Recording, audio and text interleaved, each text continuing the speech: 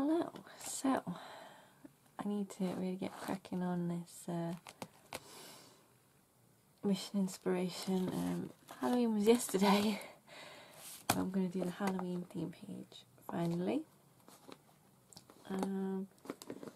Not 100% sure what I'm going to do. Maybe I'll start with the fibres actually. Looking at this, I've got these. Do I start with that or do I start with the paint?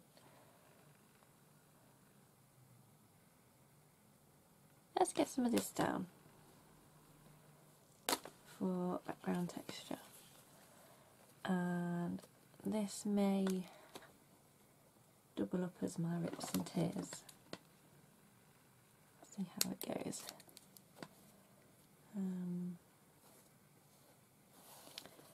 What do we do? Let's get rid of that hemmed piece. Let's rip it down here.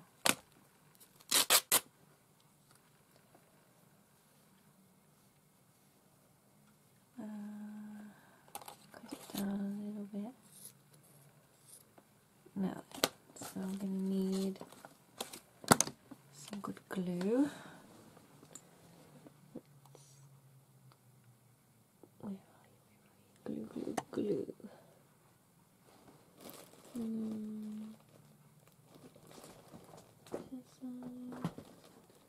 Where's my gel medium gone?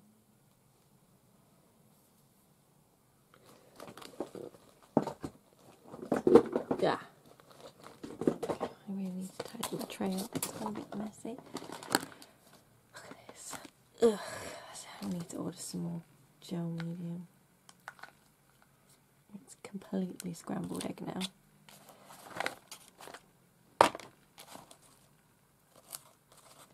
Let's see if this is going to stick at all.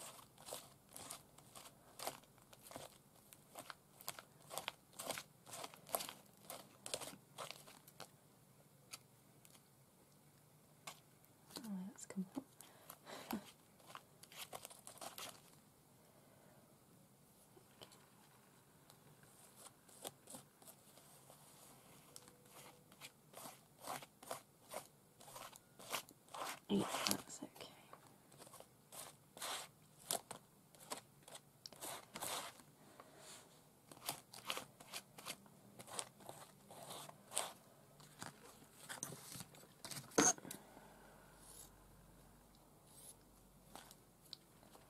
See if I can get that to fray a little bit at the bottom so it doesn't look so perfect. I'll try and cover up these staples from the page underneath.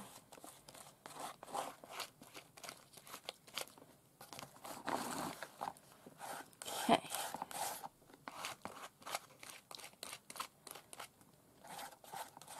I'm not too bothered about the bottom because I'm going to use some texture paste on under there.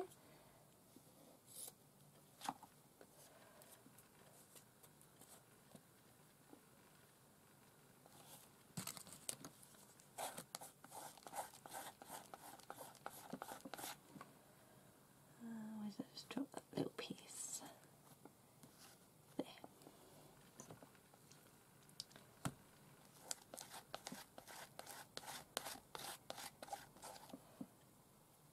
Pop that there.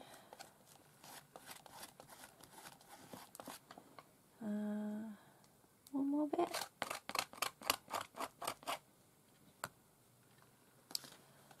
Let's see. This is just a leftover fabric. I think it's like a bed sheet or something from something I was working on. And it's been tea dyed. Oh, just a bit there, that looks good.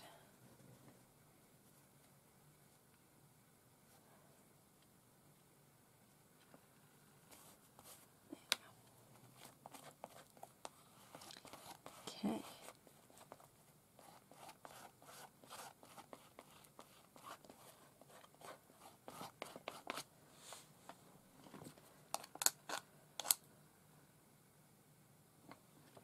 Fibres. Now, let's just scrape off some of the excess.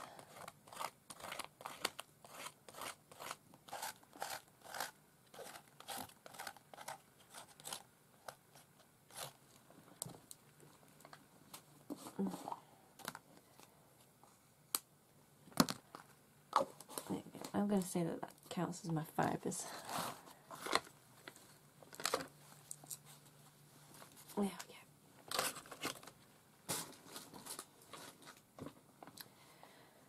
So, do I try and paint over that straight away? Shall we? Let's do it. So I want a lime colour. I've got a neon green. And I'm just going to, hopefully these are still okay. Yeah, that's good. Let's just pop them down, get a nice brush.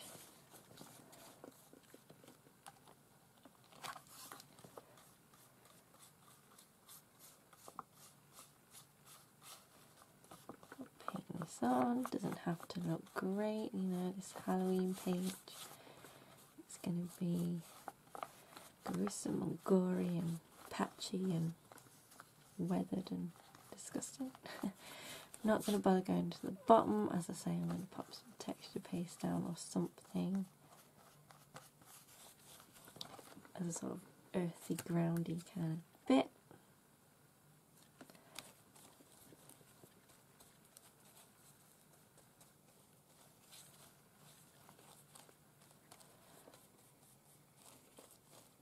That's great. It's getting really patchy, which is really cool. You know, normally if you wanted it nice and smooth, you'd put some clear gesso or something over it, but that's not what we're going for. So I haven't, and this is coming out great.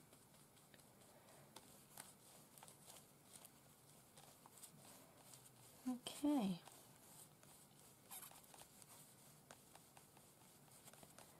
That's that. I have another Halloween idea as well, so I'm going to try and get this page done as quickly as possible so I can do the next one, which I'm kind of excited about.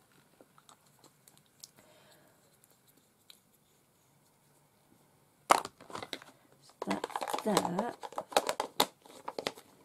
And now I want some texture paste. If I can find some. Because I really need to tidy this drawer up. These should be texture pastes. Yeah, that's purple, don't like that.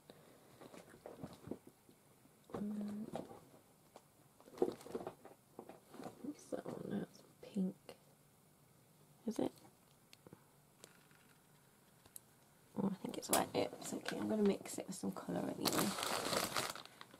So I'll just pop the book to one side for a second. I should really don't know what that was. I've just pushed over.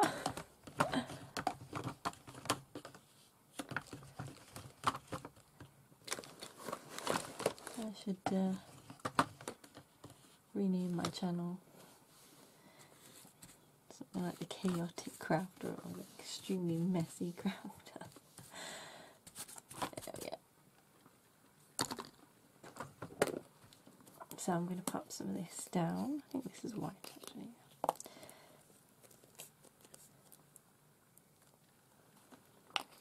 It's got a nice gritty texture.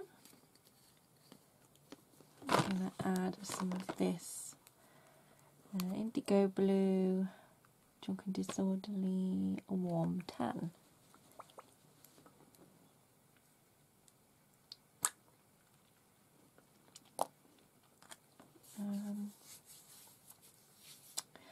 It might end up being a bit too light, so we might have to add some other brown. Let's see.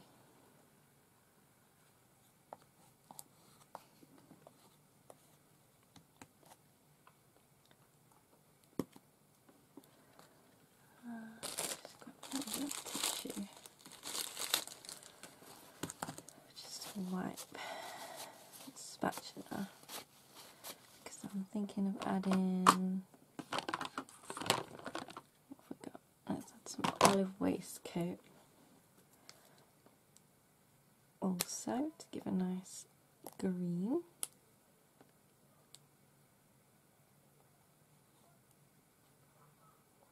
Now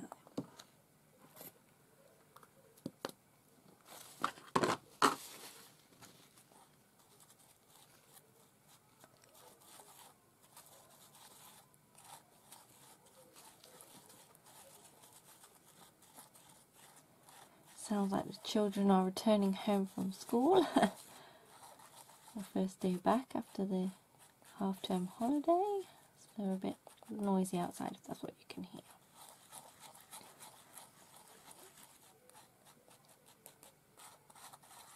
I think that will do. That's a nice kind of earthy kind of colour, isn't it? So let's pop that back in there. Move those out the way for the moment. And I'm going to grab my book.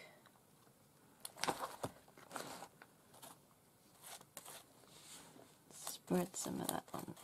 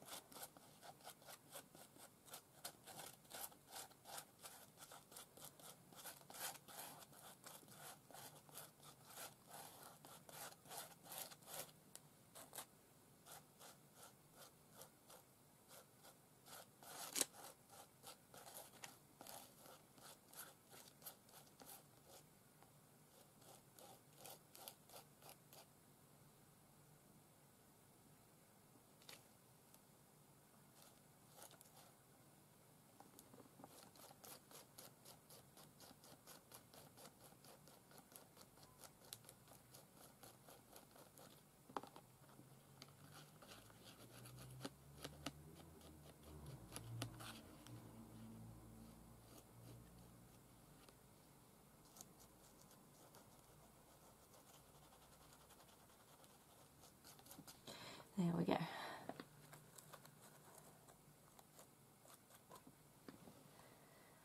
That's that. So, I think now I need to let that dry. And I'm going to find my stamps that I want to use and maybe stamp out my character, get that coloured. So I'll be back in one tick. Okay, so it's not dry at all, but I'm going to crack on. So I've stamped my Tim Holtz lady, she's my corpse bride. And I'm going to go on with the making marks. So I've got this kind of pot holder-y type thing. Use that. And some black, because black is one of the colours. Yeah, probably a bit much, but never mind. We'll cope. So, let's see. I may have to go and shut the door in a second. I think someone's coming home. Okay. Let's get a little bit of paint on there.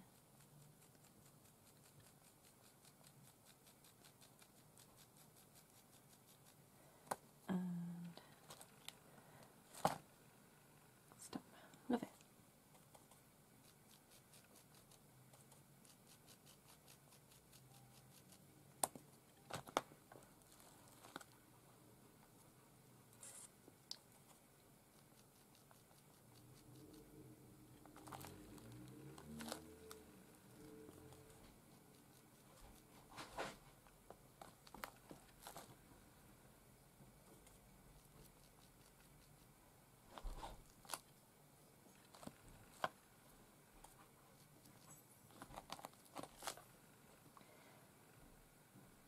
There we go, and now I'm going to let that dry. Okay, so I think it's still a little bit wet, but let's continue. So I'm going to have my lady here coming out of the ground. I might put a bit of stuff over here. I've got this coffin, which I've cut out of a piece of paper that's got a wood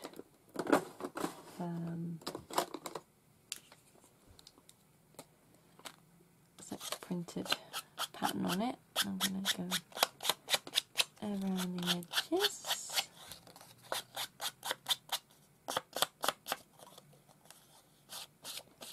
So that's my wood. I didn't want to put anything like chipboard into this book because it would be just way too bulky. So we're going with a wooden pattern. And then I've got a few stickers. That one there, which is just from a sticker pack that I bought, and then this one I think, which is from the Antiquarian sticker book. Yeah, that looks good. So let's use some Elmer's glue to get our non-sticker things down. Just going to clear the nozzle a bit there.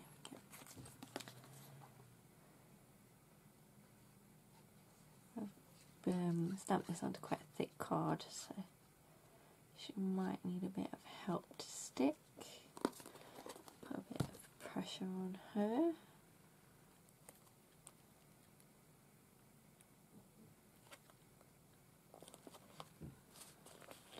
Some of the excess glue a little bit.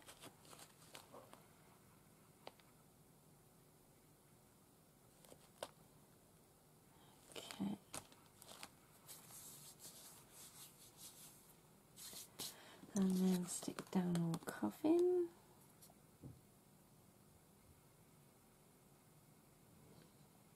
Just put some Elmer's glue on the back.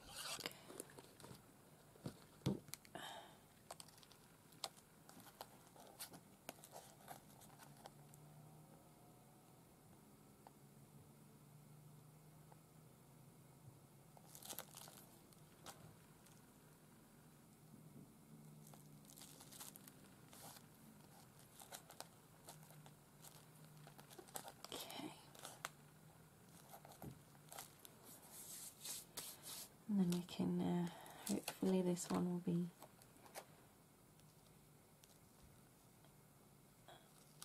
a sticky enough sticker. Let's just pop it there. I just want it to look like the coffin is just sort of propped up against the tombstone. And this one I'm going to pop some glue on the back because, as we know, these stickers from the Antiquarian sticker book are not all that sticky, especially with things like acrylic paint. Just needs a little bit of help, so we're going to pop that down there so she looks like she's standing behind it. And then what I'm going to do is grab my palette, which has still got that texture paste on it. I'm just going to grab a little bit of that, pop it over her so it looks like she's emerging from the ground, and we'll just add a little bit more at the bottom of the tombstone to disguise that edge.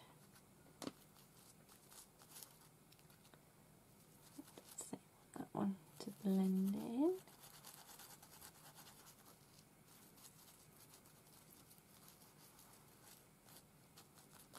There we go.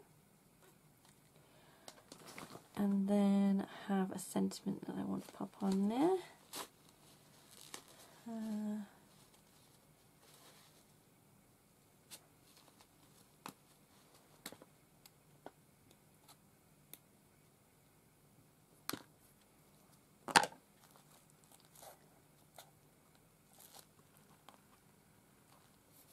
Just grab it.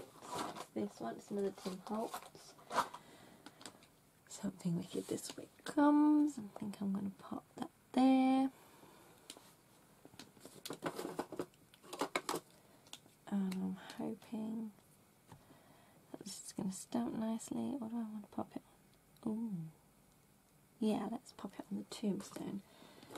Have I got a block? Just move that book out. Yes.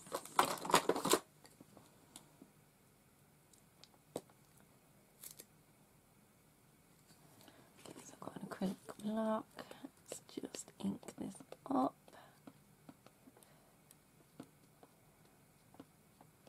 I find it unnerving when I have to stamp something without my printing press because I can't just realign it. Hopefully that's not got too much underneath it that's bumpy. Cross your fingers. Yes, nice. Okay. Now I just think all we need is what colour? Brown. Yeah, I think it's going to be vintage photo. Let's use the actual distress ink.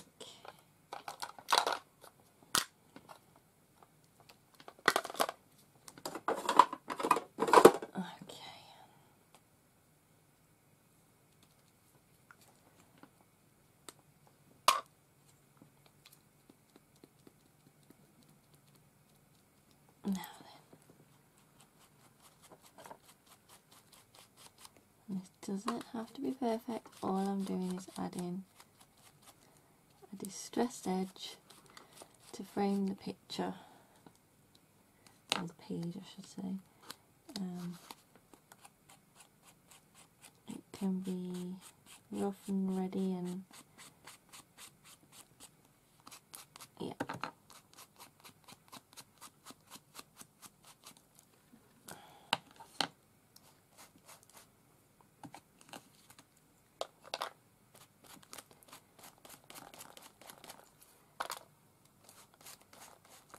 Because it's a Halloween page, we can get away with a multitude of sins on a Halloween page because it's supposed to be grotty, as I've said.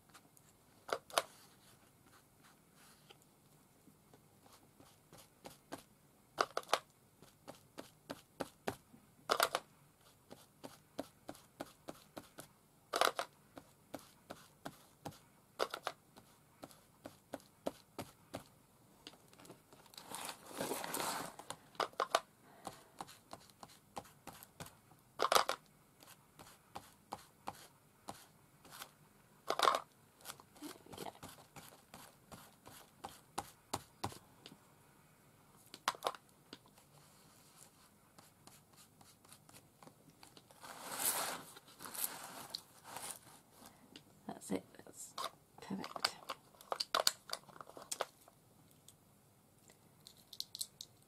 Okay, so I think all I need to do now is pop the date on.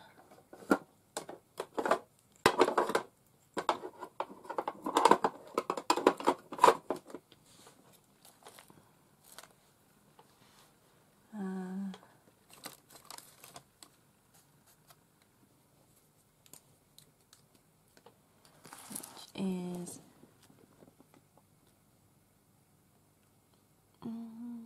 let's put it on here.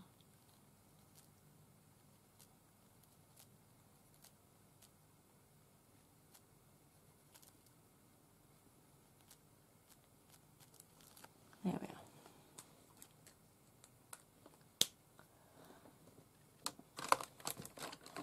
I'm not going to put it to October because I think that's, you know, obvious that this is going to be an October page. Okay, so that's it. That's my October version of the my Halloween version of the October mission inspiration. So please remember, if you are interested in doing the mission inspirations, go over to Mike's Facebook page, which I shall link in the description. And I thank you very much for watching, and I hope you enjoyed. See you soon. Bye.